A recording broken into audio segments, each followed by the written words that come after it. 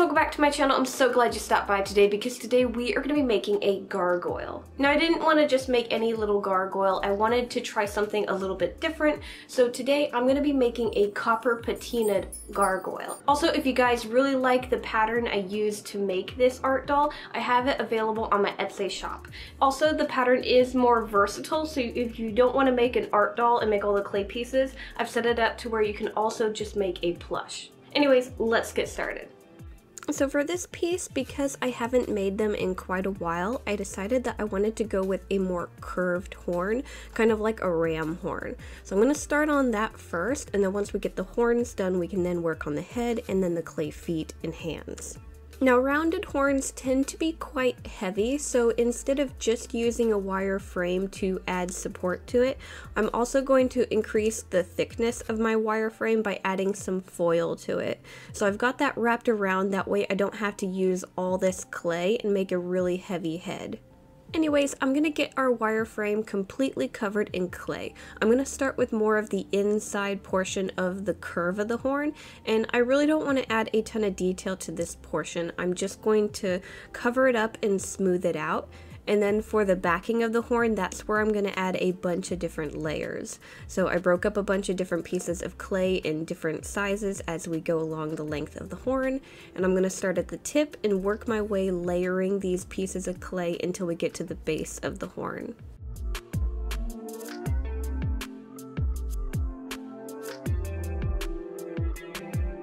Once I have all my layers in place, I can then take my tools and start refining the shape of our layers. I can clean up the edges, add more wrinkles, rough things up. Basically whatever texture I want to add to the horn, I'm going to add, and then once I like the look of the horn, I'm going to put it in the oven for a bake.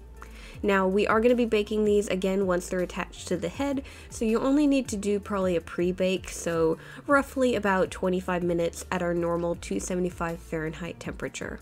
And then once the horns are out of the oven and finished cooling down from their bake, we can then start working on the clay head. So I have a base laid out of tin foil, it's glued to a glass container so I have something to hold on to, and I'm just going to start covering this in clay like we did with the horns. For the shape of the head, I really don't want a very long snout or anything like that. I kind of want a short, more stocky head to go with our horns. I almost have envisioned more of a skeleton type face, so a very short nose, more flat, and different things like that. So once I have my base laid out, I've got a rough idea of what my head shape is going to be. I'm going to start adding details to the face. I'm going to start with the eyes, nostrils, pretty much all the features of the face that we want to throw in there. Now while messing around with this, I realized that I didn't like the very front of the nose. I wanted it to be a lot flatter, so I did remove a good chunk of clay, and I'm really happy that I did that because it was starting to look more like a beak, and I really wanted it to look like a skeleton type dragon head.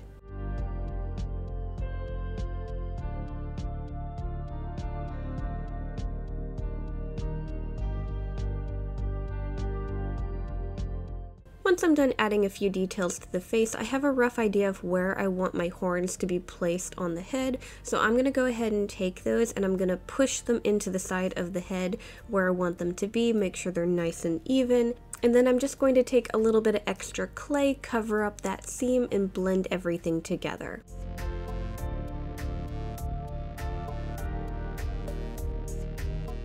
Now for the hands and feet, I wanted something to be kind of more bulky. I wanted to not make them look too small in proportion to the head, so I added some really large claws to the wireframes that I'm going to work with, and then once those are pre-baked on, I started covering everything up in clay and just adding a little bit of detail here and there on the clay pieces.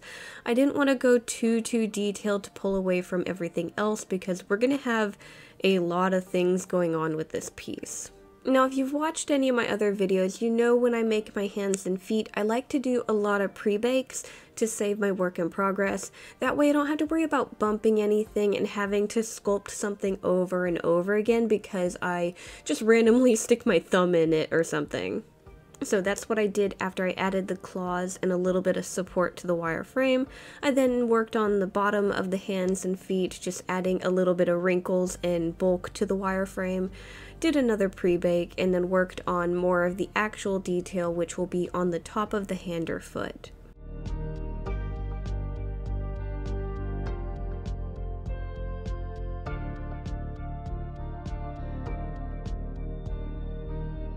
Now when making feet, especially if you're going to have something standing on two legs, don't be afraid to add a decent amount of weight to these. It's going to help it kind of stand better if majority of the weight is lower on your art doll. So you'll notice that the back feet are quite bulky and it's going to help our gargoyle stand up correctly and not like fall on his face because his head's so heavy. This is just something important to think of when you're making the clay pieces for your art doll. That's where most of the weight is in your art doll, and kind of figuring out where you need that weight most to kind of make everything stand up is pretty important. So it's not one of those things you think of right away, but I do recommend kind of considering it when you're working on the clay pieces. It'll help you in the long run when you put everything together.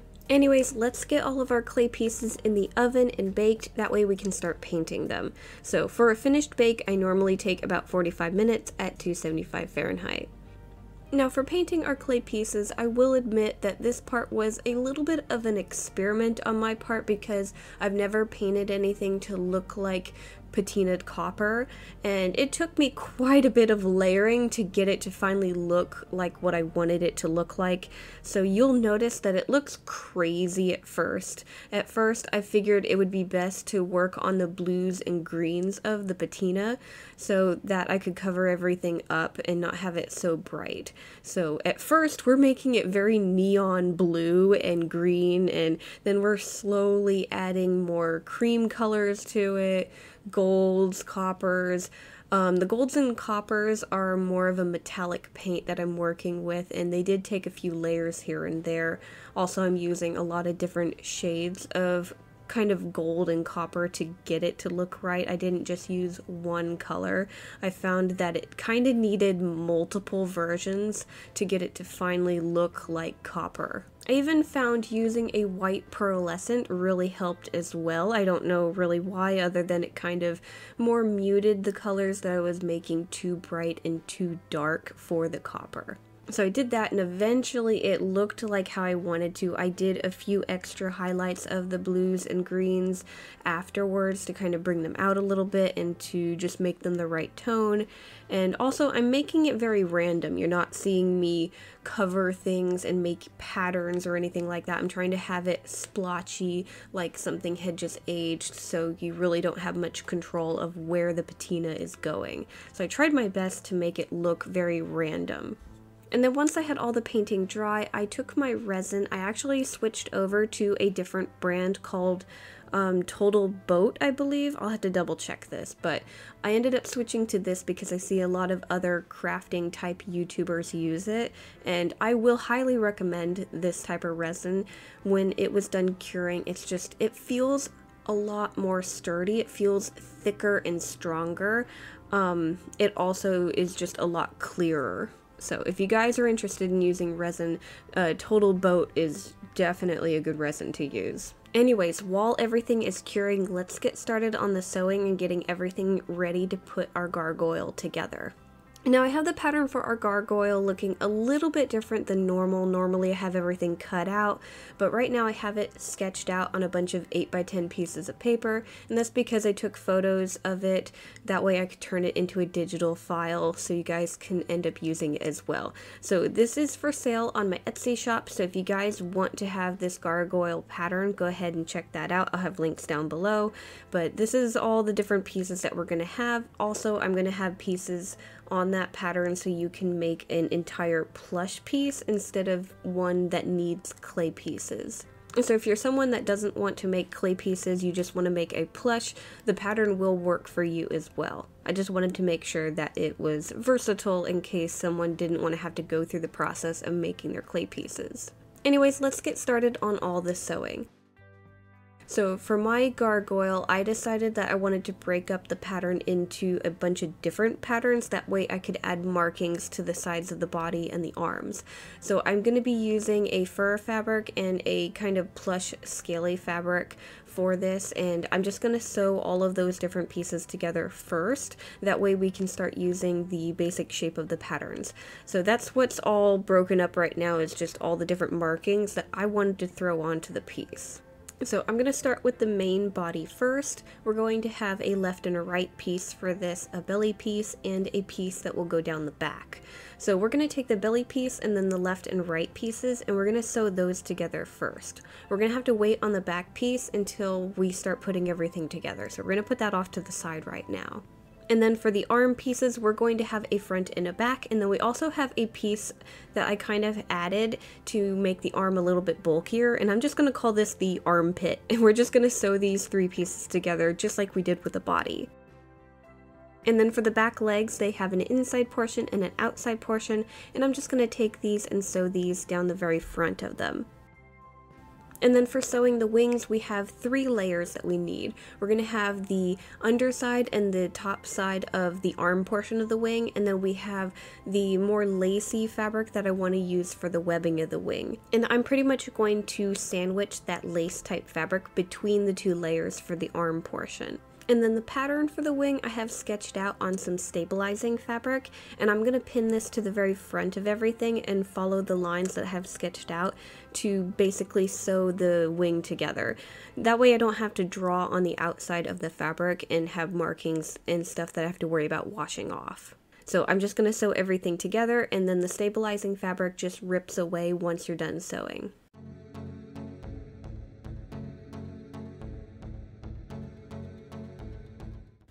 Okay, so we pretty much have everything ready, and we're going to start putting together our gargoyle. So I pre-made a wireframe for this, and the only thing that I really did extra with this was I reinforced the front arms and the neck. That way they were sturdy enough to hold up the head, because it was a little bit heavier than I liked. First thing that I'm going to add to the wireframe is going to be the fabric for the body. So I ended up cutting some holes for the wires for the arms and legs, and I'm just going to run this over our wireframe. And then I'm going to take our finished clay head and I'm going to glue it to the end of the wire for the neck. You'll want to let that dry a little bit, and then we can take the fabric for the neck and start gluing it around the base of the head.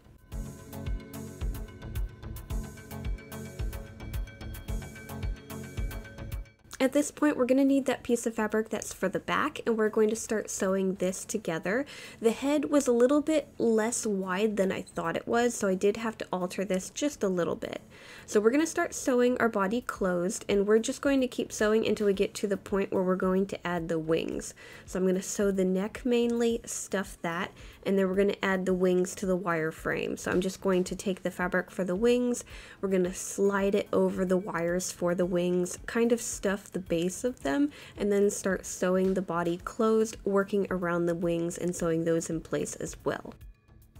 Once we have the wings in place, we can continue stuffing and closing up the body until we get to the very tip of the tail. And then once we have the body put together, I'm going to take my hair trimmer and I'm going to start going over the fur portions of the body, and I'm going to trim most of this all the way down. I'm going to leave a little bit of fur on the neck just because I kind of like how it looks, but all of this is going to be cut down as short as I can get it. After that, we can then start adding our arms and legs to the body. So I'm going to start with the arms. I'm going to take the fabric for those and I'm going to start sewing them onto the body, going around the wire for the arms. Next, I'm going to adjust the length of the wire for the arms. I always leave these a little bit longer than I need them just to be safe. So I'm just going to adjust the length, and then we're going to connect the clay hands to the ends of these using a thinner gauge wire. I usually like using a 20 gauge for this and a 16 or 14 gauge for the body itself. So I'm going to get those in place, and then I'm going to take the fabric for the arms and glue them around the bases of the hands. I'm going to let those dry a little bit, and then we can stuff and close up everything. And just like the body, we're going to shave down the fur portion of these as well. Even the armpits, even though I kind of like the idea of leaving them furry, I decided to trim them all the way down too. I then did the same thing for the back legs. I sewed the fabric in place on the body for them, attached the clay legs to the wire frame, glued everything around the clay foot, and then stuffed and closed everything up. Okay, so our body is finally put together, and now it's time to finish up the details. If you noticed, our fabric really doesn't match our clay pieces, so we're going to be painting this to get as close to those colors as possible. So I'm going to start adding paint to the fabric and just adjusting the tint here and there. I made sure to leave off to the side the paints that I used on the clay head, that way I could have the same effect. So I'm just going to keep adjusting the colors until I like how everything looks, and then I have a little bit of fake leather fabric that has a scale pattern, and I decided to cut a bunch of the scales out and glue them onto the body. So I'm going to lay those out, let them dry, and then I'm also going to kind of go over everything with some fabric markers to just add a touch more detail around the scales.